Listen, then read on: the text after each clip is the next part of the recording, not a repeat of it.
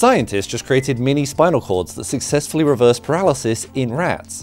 Spinal cord injuries leave more than 300,000 people in the US facing significant hurdles due to the central nervous system's poor repair capacity. Once spinal nerves are severed, they simply can't reconnect. But now, researchers at the University of Minnesota have discovered a way to use 3D printed frameworks for lab-grown organs to repair damaged spinal cords. They start by using human cells that have been turned back into stem cells to create spinal neural progenitor cells. These cells are a versatile starting point primed to become any number of adult spinal neurons. Then, using 3D printing, they craft microscopic scaffolds just 200 microns wide, before printing the cells in place into the scaffold, creating mini spinal cords. In their study, the researchers transplanted these scaffolds into rats with spinal cords that were completely severed. After several weeks, about 63% of the cells successfully differentiated into neurons and extended in both directions, integrating into the host's existing nervous system, essentially bypassing the damaged area. Over 12 weeks, the rats went from showing limited to no movement at all to being able to start to take their first weight-supported steps.